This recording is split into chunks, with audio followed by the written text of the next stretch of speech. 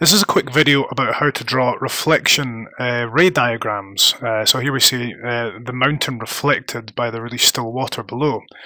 What we're going to have to do at GCSE, we're going to have to draw ray diagrams for an image like this. We have the object here in front of a plane mirror, just means a flat mirror, and an eyeball. Now, by and large, you can ignore the eyeball, so don't worry about that. And the main thing is getting the ray diagram right.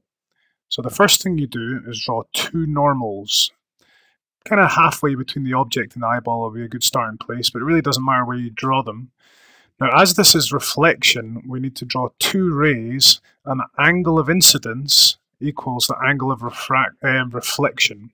So we draw two rays. There's the first one. You can clearly see that the angle between the incident ray coming from the object and the normal is equal to the reflected ray, which is coming between the normal and that reflected ray.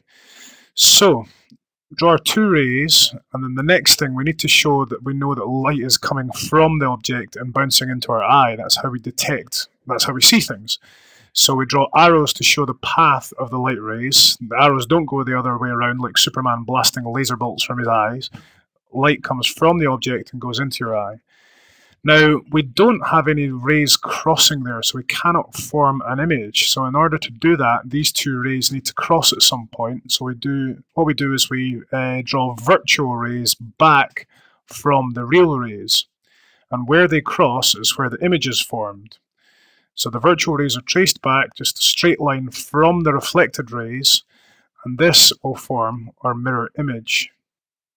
Right there, and it should be the same distance from the mirror as the object is. So if the object is 2 meters away from the mirror image will be 2 meters back from the mirror, a total of 4 meters away from the object.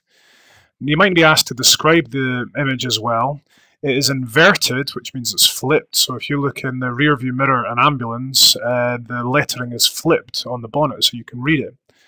It's a virtual image, which means it's formed when virtual rays cross, and it cannot be projected onto a screen. You cannot hold a mirror up to your face and try and project that image of your face onto a wall. Okay, I hope that helps. Dead easy to practice yourself. Draw a mirror, draw an object, follow the rules above.